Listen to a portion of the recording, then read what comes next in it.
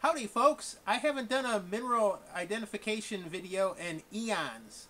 I haven't been in the lab quite as much, but the biggest factor was that there really wasn't anything worthwhile to video or to post. But I was going to go through my rock bucket looking for something interesting when my rock buddy stopped by with a mineral for me to look at. And this is going to be very similar to the previous rock analysis video, where we were kind of looking for something that was either pyrite, chalcopyrite, galena, kind of a sulfide metallic looking thing, which is what we have here. So let's go ahead and take a look at this. He also gave me another one a little while ago that I haven't gotten to, and that one should probably be a little more interesting than this one. Here's a closer look at the samples.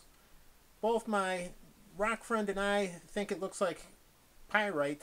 The construction guy that actually dug them up thinks that there might be some zinc or silver or lead in there. If it's not pyrite, I'm thinking maybe marcasite, which has the same formula but a different crystal structure. I'm going to try to do a little bit of physical testing. It's kind of hard when you just have a coating, but I think I have enough. Oop, well, that kind of fell apart.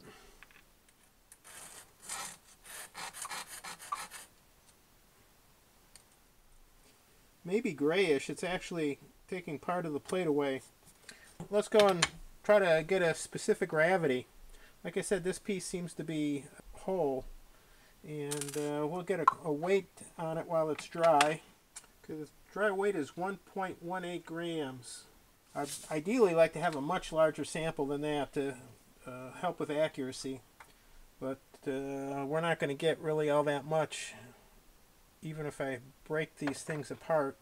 I have a pan suspended in a container of water here on the scale, and that measures out to 71.09 grams. Now I'm going to take the rock sample, or the mineral sample, I'm going to put it in the pan. So now that we put the rock in there, even though it's not touching the sides of the beaker or the bottom, it's actually, the water's actually trying to float that rock, giving it a buoyancy force, and that weight is heavier than without the rock in there, and that difference is the 71.34 minus the 71.09, so that's 0.25 grams. That buoyancy force is actually the amount of displaced water by the mineral. So it's equal to 0.25 milliliters. So this rock, which weighs 1.18 grams, takes up 0.25 milliliters. So that equals 4.72 grams per milliliter. And since the weight of water is 1 gram per milliliter, we can divide the two to get a specific gravity. So our specific gravity is actually 4.72. I think there's enough flat surface here to do a hardness check. So let's give her a try. This is a hardness pick of 5. Well, it's hard to see with all the striations in here, but it doesn't feel like it's going into the mineral. You can actually sometimes feel kind of a grinding. Yeah, I don't really see much happening with the 6. Let's try a 7. I think I'm getting something with the 7. I'm not sure here. Let me try a different spot. Well, 8's definitely. Let's go back to the 7. I don't have a really sharp point on some of these. That's better. Alright, 7 is scratching it. Okay, so maybe around 7, I'm guessing. Somewhere between 6 and 7.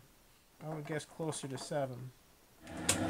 I broke a couple fragments of this material off, and before I do a fusibility test on it, I'm going to check it with a magnet. Yeah, I can get it to stick. It's actually shakes off, so it's not that magnetic. This big one, I can't even get it to stick, so it's slightly magnetic. So we're going to go ahead and do a fusibility test here. Basically, we're looking to see if it fuses or melts under a strong flame. We have a couple nice sharp points on here, which is really nice for seeing if anything's happening. Well, it's turning red.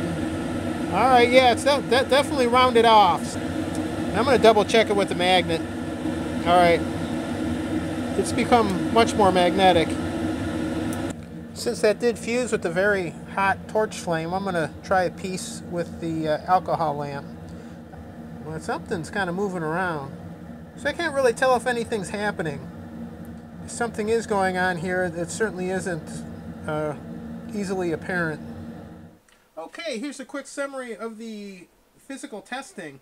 For feel, I have smooth. Luster, I have metallic. Fracture, I have kind of conchoidal, kind of subconchoidal. Tenacity, I have it as brittle.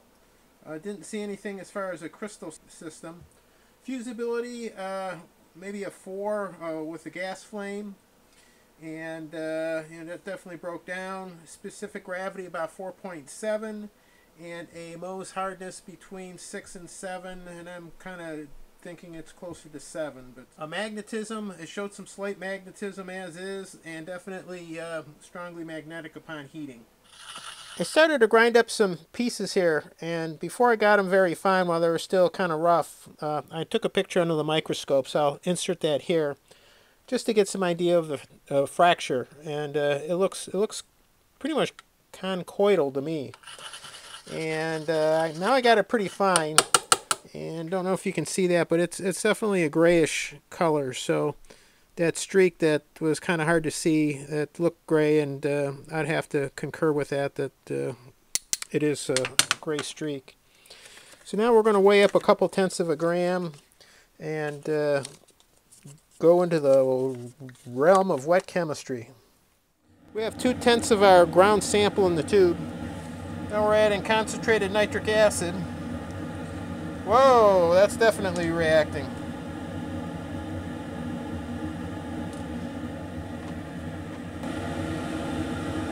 I was getting ready to heat that,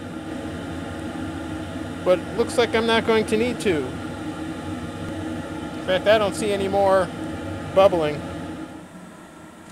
I diluted and now centrifuged. And we have some stuff on the bottom, so I'll pour the solution off. Now we're going to try it again. I have a little bit of water in there, and I'm going to add some nitric acid, so it's going to be a dilute nitric acid.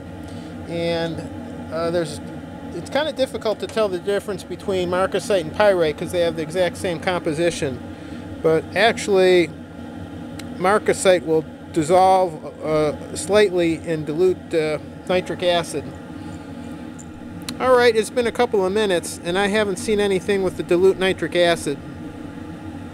As usual, I'm using the Orsino Smith book, and we're going to use the series of 3 drop tests that we looked at the last analysis with.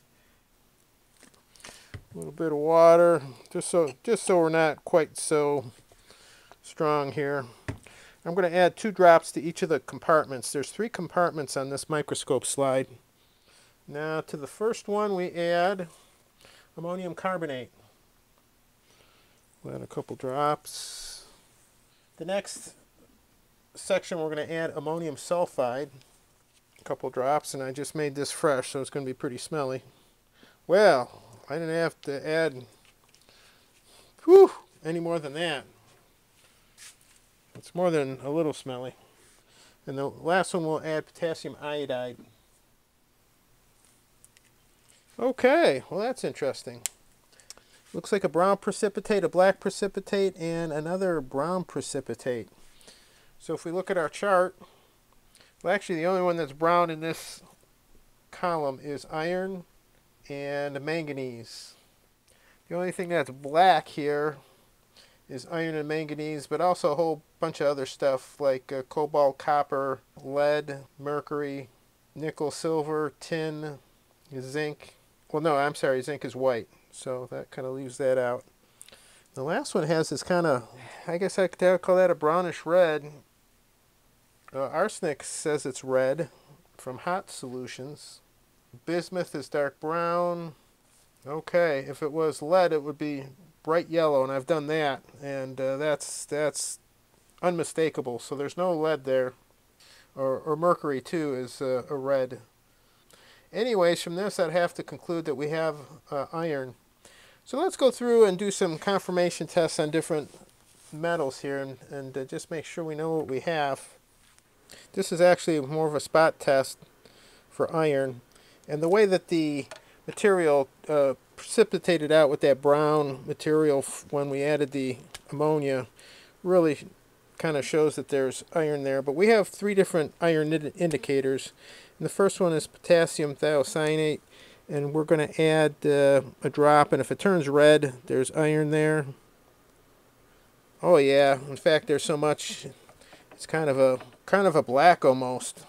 The next one we're going to add is for ferric iron also. It's potassium ferrocyanide, and it should turn blue if there's ferric iron there, which it does, and very deep blue.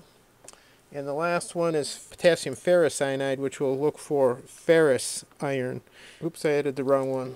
Let's try that again. And that does not turn a little blue. Now we're going to add a little bit of chloride to precipitate out the silver group if there's silver, lead, or mercury in there. So we're going to just use a salt solution, sodium chloride. Alright, so that's not precipitating out at all. Alright, so not much there as far as silver, lead, or mercury. I made a reference solution from a reference sample I had of pyrite. So I'm going to do those drop tests with that and just see how that compares to our unknown here. So the first dropper is the ammonium carbonate. Definitely got a brown precipitate going here. The second one is the ammonium sulfide. Alright, black as usual. Now this is the one I'm interested in, is if we're going to get a kind of a reddish, brownish color here. Yeah, we do. Actually, even more so than our sample. I'm not sure if there's bismuth in there or not. All the tests are kind of difficult to do. Here's a 500 part per million standard of ferric iron that I have sitting around.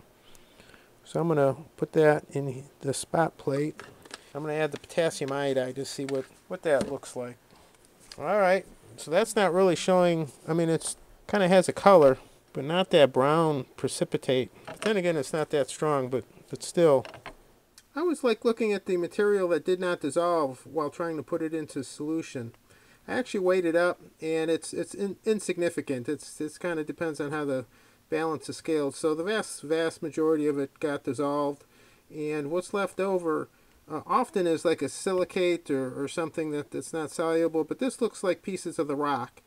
I don't know if you can tell, but it's got a brassy color. They're a little bit larger. So I think what it was is the stuff that we had powdered up dissolved right away. And maybe I didn't even have enough acid into it. But anyways, it was a very good dissolution of the material. So what did I learn? Basically 2 things. The first was that this wet chemistry is really geared towards the larger concentration main component analysis for these things. It's very difficult to look at some of the trace materials.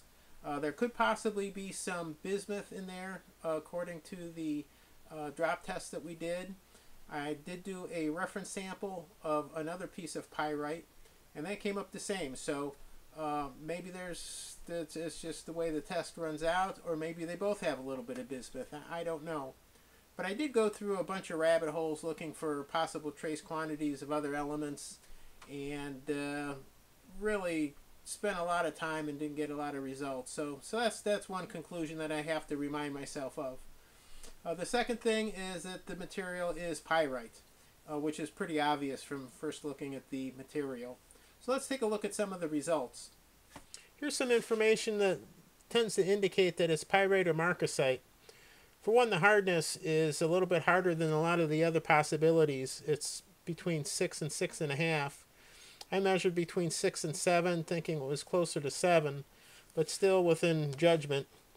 The specific gravity of those two is between 4.8 and 5 or so. I measured about 4.7, well within error, especially for the small piece that I was looking at.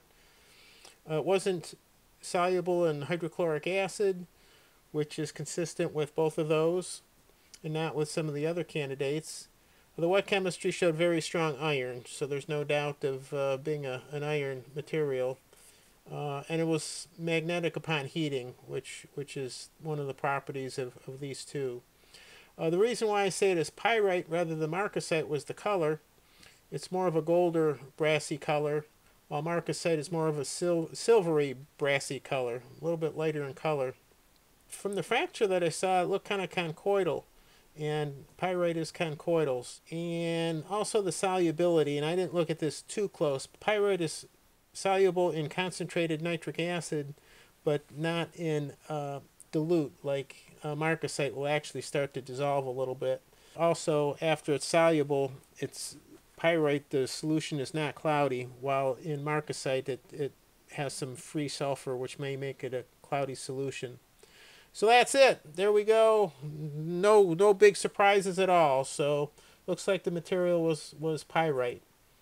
Well, thanks for looking at the video, and we'll do another one, and maybe we'll get some surprises on the next one.